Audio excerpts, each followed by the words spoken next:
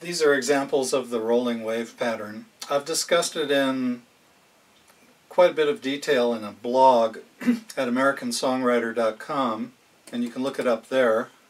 I just want to mention it in passing here because it resembles a pickup beat, but it's not the same thing.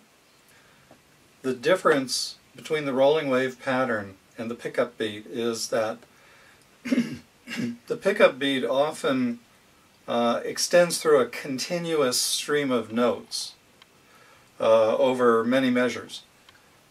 The rolling wave is different in that it deliberately puts comma marks in between groups of melody notes that have only one downbeat in them.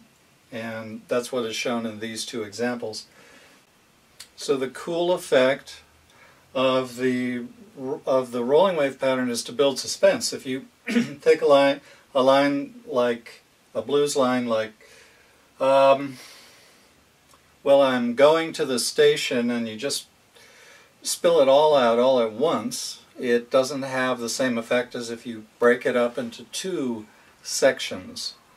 Here's the first section, here's the second section.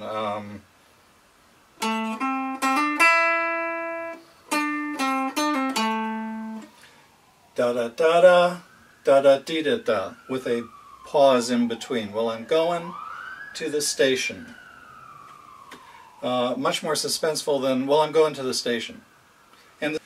And the rolling wave is a very effective device in the second example, which comes from a song by Jerry Goffin and Carole King called One Fine Day. I'm sure you all know. The first line is, one fine day you'll look at me. That really doesn't have much drama in it, but then you break it into two sections right here, and you have one fine day. What happens? You'll look at me. And it's also emotional. It feels like the emotion is so strong that the singer, Carole King, has to hold back for the second half of the line. Only two notes in the melody. Quite remarkable to get so much emotion out of, to wring so much emotion out of two notes. One fine day.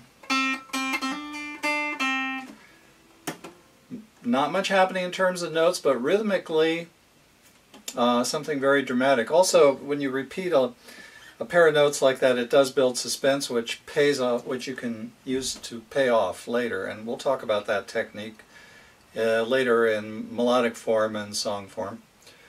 Be sure to incorporate rolling wave patterns into your rhythmic vocabulary, because the patterns that don't use the rolling wave tend to sound very square. They don't offer the poetic opportunities that the rolling wave pattern does to build suspense. Anyway, that's all we need to say about the rolling wave pattern right now. Just become aware of it, keep looking for it and listening for it, and then be sure to use it in your dialogue games. And to make sure that you use it, I'll have some examples up here on the board.